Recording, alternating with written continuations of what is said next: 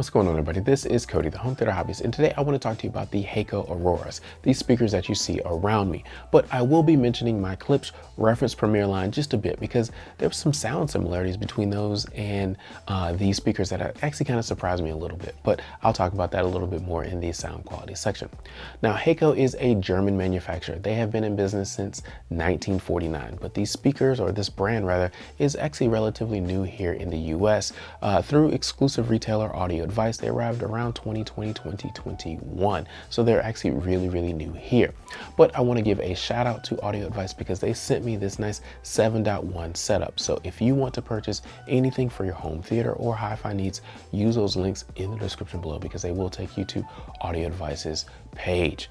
But they sent me this nice 7.1 setup, and we'll start over there on the far right. That's the Aurora 200. It is a two-way bookshelf speaker. It's got the 1.1-inch Fluctus tweeter along with a 5-inch bass woofer down there at the bottom. Next to that is the 300, the same 1.1-inch tweeter with a 6.7-inch woofer at the bottom.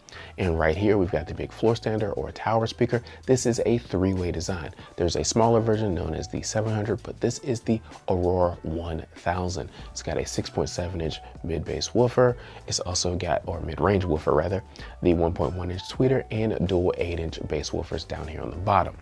Now, speaking of bass, here on the floor, I've got the subwoofer. This is the 30A. It is a 12-inch front-firing subwoofer, and it is rear ported. Next to me on the left side is the center channel. This is the center 30. It has the same 1.1-inch tweeter in the center and dual 5-inch drivers on each side of the speaker. Now, as you can see, again, I've got all of this here. I've got an entire 7.1 setup, and I did test them out. Now, they do have two colors, black and white. And I like both of them, but honestly, I think I prefer the white just a little bit better because you get nice contrast between the drivers and that front face. But I like them because the front face extends up the front and across the top of the speaker, and there is an Aurora logo on the back, and I like it. I think it looks really cool and nice and modern. There's also the HECO logo on the bottom, and I just think they've done a really good job of how these speakers look. But they do come with a nice acoustically transparent grille that I have right here. It's a black grille for all the speakers, and they have a HECO logo here on the bottom, and they do magnetically attach to the speaker. So all you have to do is just snap them on just like that, whether it be the speakers or the subwoofer. Now, all of the speakers are ported. The bookshelf speakers and center channel have a single rear port, while the towers and subwoofer have dual rear ports. All the speakers also have 5-way binding posts, but the towers and the Aurora 300s have dual binding posts, so you can buy wire and bi-amp them if you want to. Now, on the rear of the 30A sub, it has all the connections and controls that one would expect, including input, volume adjustment, frequency adjustment, phase adjustment, auto on-off, and a main power switch. Now let's talk about my testing and experience. The first thing I did with these speakers was I did break them in for about 100 hours. Now, I will say I didn't notice any difference between when I started the break-in period and at the end of the break-in period. But to be fair, I did not really sit down and listen to these while I was breaking them in. I would start a movie or play some music and then just sort of leave the room. So I'll just say that. But after I finished that, I ran the room calibration software on my AVR, the Odyssey Multi-EQ room calibration software, just to kind of set the levels and set the distances to my main listening position. And I didn't tweak anything with the exception of the subwoofer, and I'll talk about that in a minute. But I didn't tweak anything, and I started watching movies. And what I was looking for was I wanted to see just how well the center channel would handle dialogue with these big towers and the subwoofer playing. And I chose a few movies that were, 5.1 to 7.1, including The Dark Knight, Interstellar, Avatar, Trading Places, Jurassic Park, just all of these different movies that are action movies, just to see how the center channel would hold up. And I have to say, I was impressed. The center channel held up well. It did not get drowned out by the towers or the subwoofer, and I was happy to hear that. But not only was I happy to hear that, I was just happy by just the way these speakers sound overall. It is a nice, balanced, detailed sound that's a little bit bright, but not forward, but it is lively. And honestly, soundtracks, dialogue, everything sounded nice, crisp, and clean.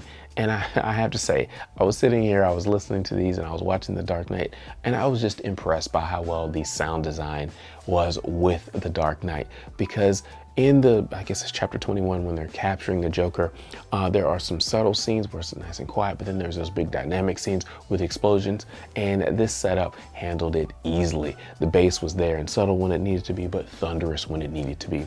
Now, I did turn the bass up an extra notch just to get it to be right around, let's say 80 dB at my main listening position. Typically I run right around 77, maybe 78 dB, but I did turn it up a notch just to get a little bit more bass presence. Another thing I noticed while watching The Dark Knight is in chapter 21, there's a scene where a helicopter is being taken down. It goes from up in the air to down on the ground. And I noticed that height effect with this setup. It's not full on Dolby Atmos, overhead effects, but there is a lot of height to the image with these speakers. Another thing I did while listening to movies was I tested the bookshelf speakers, both the 200 and 300 as side surrounds, to see which one I preferred. And honestly, I prefer the 300 as a side surround because it's bigger. It's got a bigger cabinet, big net driver. It's got a fuller, weightier presence and more depth of bass to it compared to the 200. So I would use the 300s as side surrounds and the 200s as rear surrounds if you're thinking about buying a 7.1 setup. The 200s do work, so you can still buy those, but I prefer the 300s as my side surrounds and even rears, because I tried them as rears as well, and they just have a bit more there than the 200s. And that brings me over to the 1000 Tower. This is my favorite speaker in this lineup. I like three-way speakers, but I like this one especially because they have tuned it very, very well. The transition between the tweeter, the mid-bass driver, and the woofers is nice and smooth. You can't even really tell that it is transitioned, and that's a good thing. There's oftentimes with two-way speakers that you can actually hear the transition between, let's say, the tweeter and that mid-bass driver. Well, with this one, it is nice and smooth.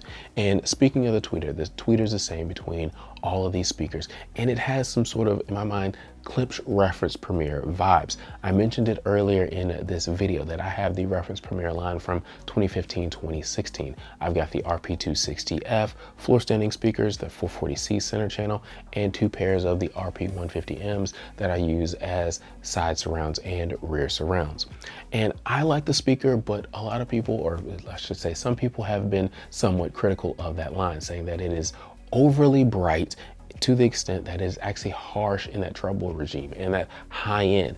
And this tweeter actually has a little bit of a brightness to it. It's not neutral, it's a little bit bright, but it's not overly bright, I would say, as the Klipsch reference Premier line is, or at least that circa or that vintage of it is. And that's a good thing. It has that clarity, it has that detail, but it's not harsh. And another thing they've done is the sound is actually a bit laid back when you compare it to that Klipsch reference Premier tweeter. That's a bit more forward, a bit more in your face. This is a little bit more laid back. And so I think that actually adds to the fact that it's clean and clear, but not harsh. It's not pushing at you. It's not punching at you, right? But that also leads to something that I found as well when I was listening to music. There's not as much depth to the image with these speakers. When I was listening to live concerts, it sounded like the lead singer in the band was basically more or less in the same plane. There wasn't a whole lot of separation with him, and that was kind of one of the drawbacks that I thought. I was like, I wish there was just a little bit more there. Now, the overall presentation is nice and lively. I don't want you to think, oh, it's kind of a dull, boring, fall asleep kind of thing. It is nice and lively, but it's not in your face like the Klipsch reference Premier line was. So I think that's a good thing. And if you're kind of thinking between this and, like, let's say that line that I have, I'd probably go with the HECO Auroras because it is clean and clear without being overly in your face.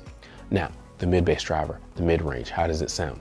It is nice and neutral. Again, laid back, it's not prominent, but it is nice and neutral, and it handles vocals very well. It's nice. I like this mid-bass driver. I really, really like it. It sounds fantastic.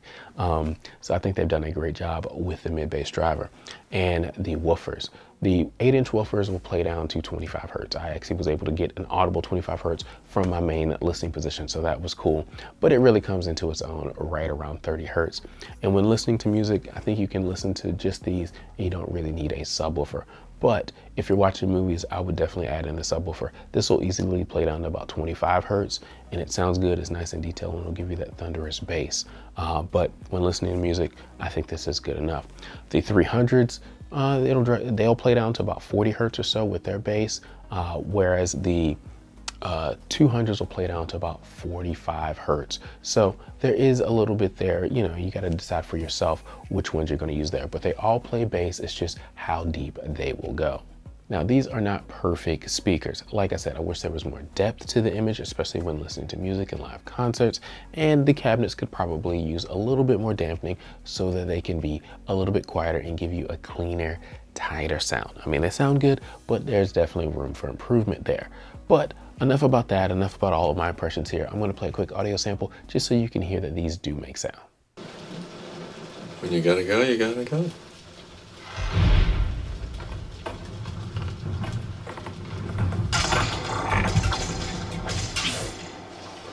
Hopefully you enjoyed that audio sample. I didn't want to play too much because I don't want the video pulled down from YouTube, but hopefully you got the chance to hear that these speakers actually do make sound.